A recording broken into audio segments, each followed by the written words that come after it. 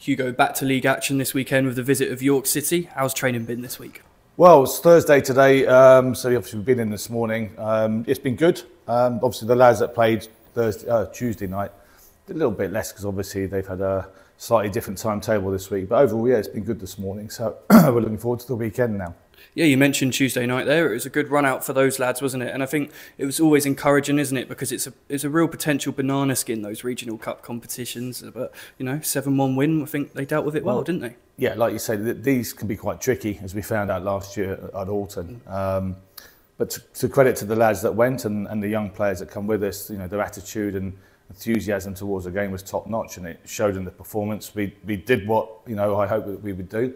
So they're to be commended for that, and that's some really good performances.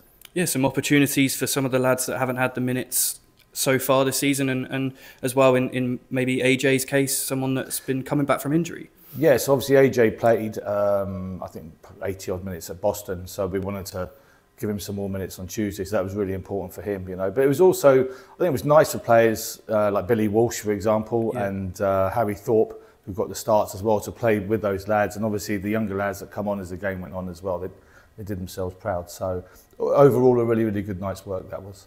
Yeah, you look at your Maxi Mullins, who again played that night, and maybe your George Milner-Smiths, your Ashak Pans, and we've got that pathway, haven't we? And do you think there was maybe some of the lads that played on Tuesday night from the B team that can go on to be like those guys? Without a doubt, I think all those lads that came with us, they've showed us in training on Monday when they came in and prepared for the game, and their application and their understanding of what was required from them on Tuesday night was spot on. So, yeah, look, we've got a close link now with the B team, and which is really important, like you say. So there will be opportunities, I hope, certainly for the lads to come in and train, and if they can push themselves a bit further, and we'll encourage them to do that, then brilliant.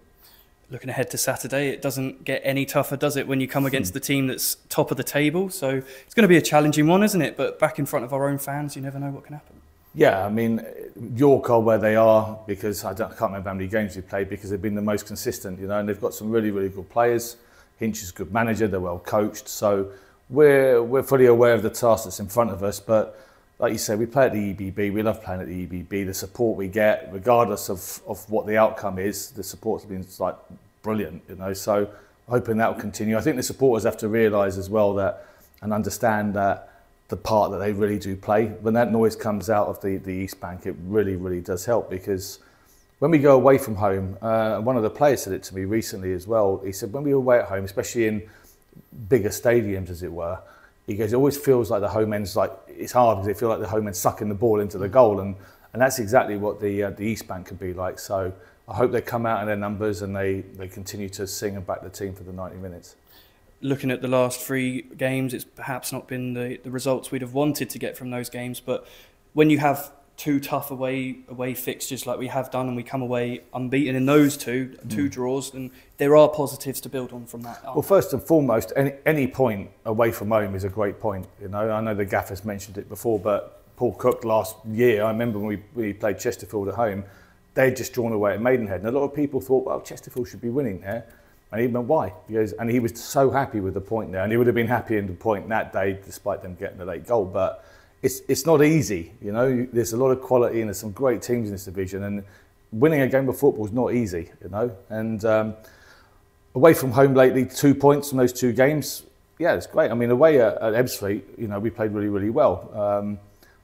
Probably a little less so at Boston, but when you're not playing well on the day and you take a point home with you, brilliant, So yeah, look, we're happy where we are. Obviously, we want to win every game, but that's not always possible. And you're allowed to have off days, and but when you do, as long as you come away with something, which we did on Saturday, then that's all good.